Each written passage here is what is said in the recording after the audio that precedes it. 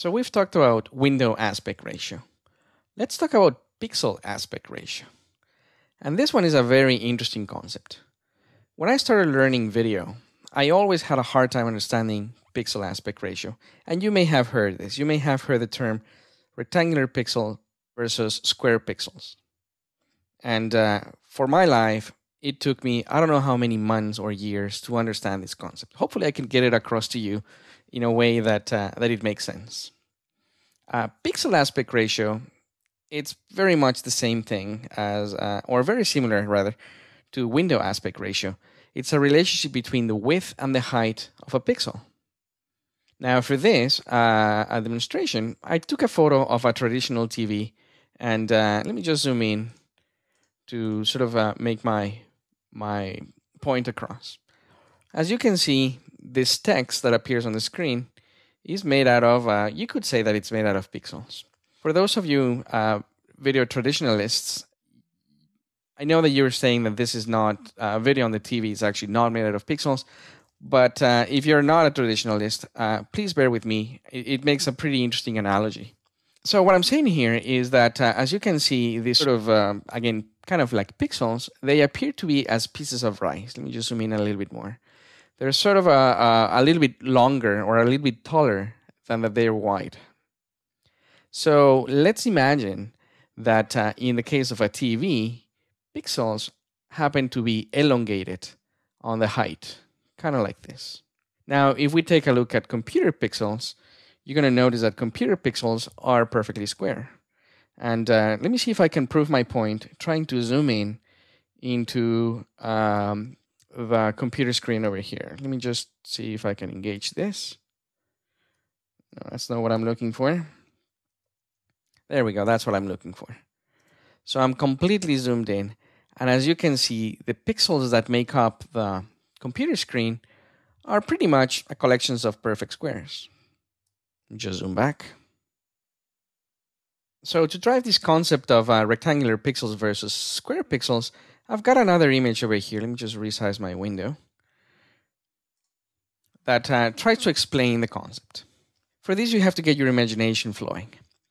Let's imagine that we're looking at a TV screen that has a 4:3 aspect ratio. And inside that TV, we have a perfect circle. Now, as I sort of explained with the other photo before, we can tell, or we know, that pixels on the TV appear to be a little bit taller than that they are wide. So here's a question that I have for you. What would happen if we take this exact same video and without changing anything except the shape of the pixels, what would happen to that video? Any ideas? Have you thought about it? Well, this is what would happen. If the only thing that we're changing is the shape of the pixels and we're keeping the same width and the same height, meaning the same number of pixels on the width and the same number of pixels on the height, in the case of a computer, the way this frame would appear, it would be kind of like this. A little bit shorter on the height, but maintaining the same width. Let me just render that. And as you can see, this is what sometimes video appears to be on the computer. I'm saying sometimes because now these days, most of the software will actually compensate for that. Let me show you here. Let me just turn on this other piece of text. And the way the software compensates is that it takes that image, just duplicate it.